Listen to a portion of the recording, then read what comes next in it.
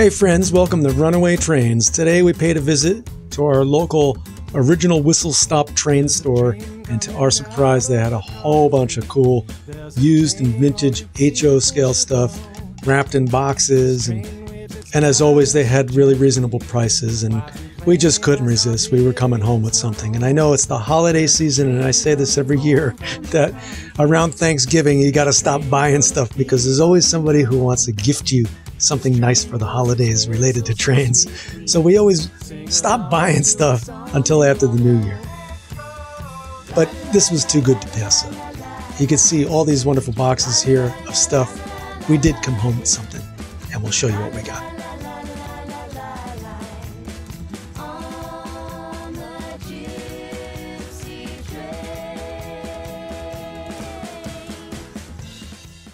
All right, we're back from our haul, and let's see what we got in the bag today. We saw quite a few HO items there, really priced well. We got this wonderful Lionel HO Burlington Northern locomotive, 15 bucks. What type of engine is that?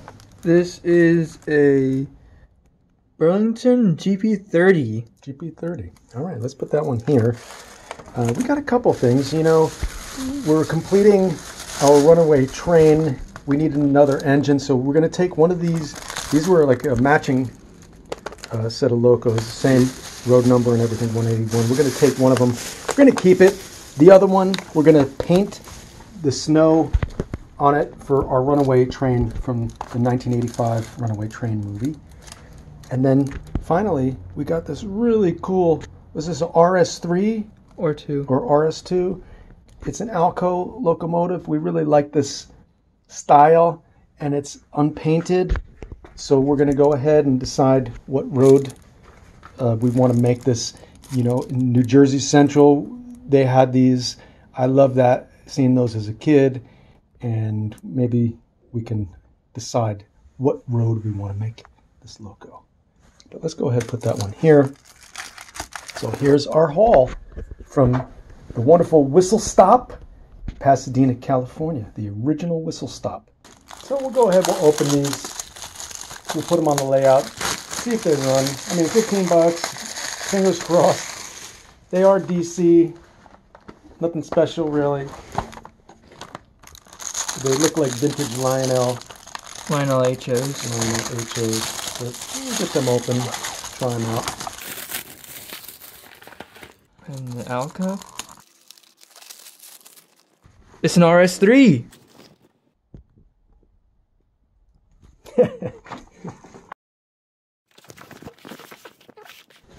This? Mm-hmm. What kind of couplers did this come with? Came with knuckle couplers. Knuckle couplers, great. I don't know, when I see knuckle couplers, I automatically think, you know, better quality. I may be wrong about that. People can trade out the horn hooks, I suppose, but A couple handrails are just popping out right now. yeah, just turn it over in your hand. That's probably the best. I mean, it was kept in the box nice, at least. Somebody put bubble wrap down there on the bottom. Looks like maybe it was taken care of.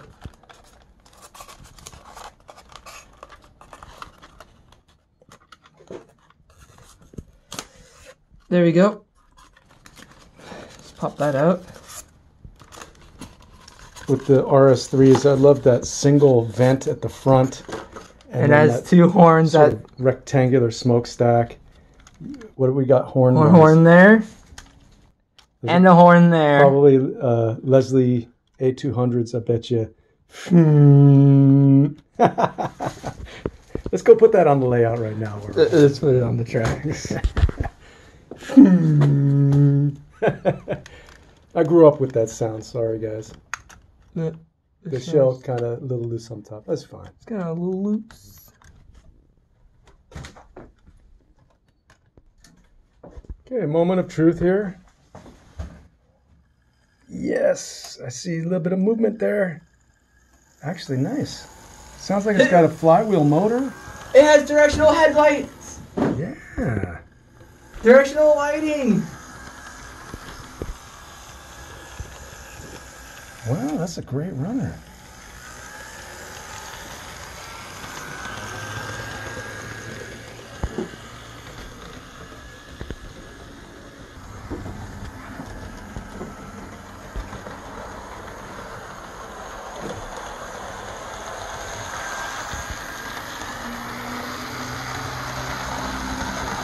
we were talking about how before the holidays, you don't want to spend any money on trains because somebody's bound to get you some type of train gift. And we went past our little Christmas village over here, and it made me think of that. You know, we went to the train store today. We were just like, no, we're not going to buy anything. We're just going to look. We're just going to look. And somebody had brought in a whole bunch of HO stuff. And I don't know what to tell you. We just couldn't resist. We had to get this. Here's one of the Burlington Northerns. We're going to kind of spin it around and see it a little bit better. What's underneath? Let's take a look at the bottom. Let's see. This is a Lionel. I don't really know much. I hear something rattling around in there. I don't know what that is.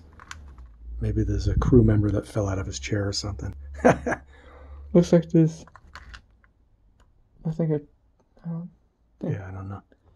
Let's put it on the tracks. Maybe somebody forgot to take their screwdriver out of it or something.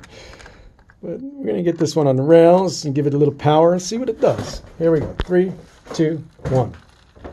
It does a reverse. Yeah, it does a little bit of reverse. Oh, look at this, man. Hey, We got lucky, man. We got lucky today.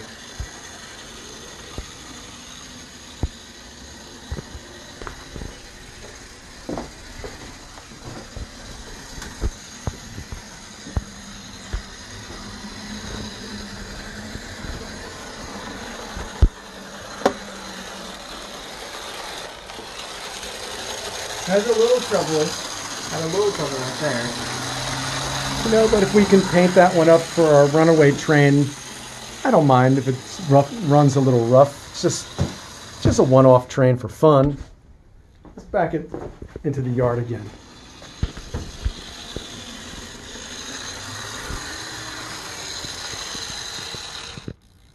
There we go.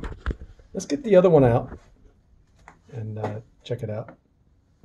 So what did you just say? I have high hopes for this one. I hope this one works too.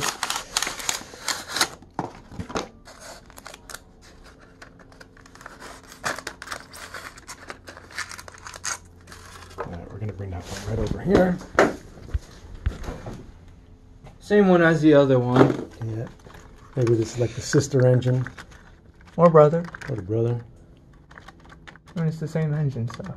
So whichever one runs better, we'll keep it in the Burlington paint scheme. The other one we're going to paint for our Runaway train. That one needs a little help. It needs a little help. Yeah, that might need a little cleaning or something. A little rough. A little rough. And dead. All right, so we're going to end up... Track current is 0. We're going to open this one up and see what we can do. Let's see if it goes reverse. Yeah. Just give it a little nudge. Anything in reverse there? Not really. So this one's going to need to be opened up. But that's all we wanted to show you today.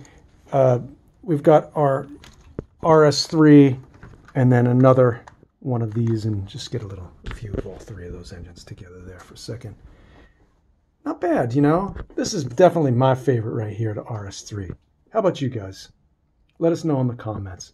Thanks for watching Runaway Trains. We'll see you guys on the next run.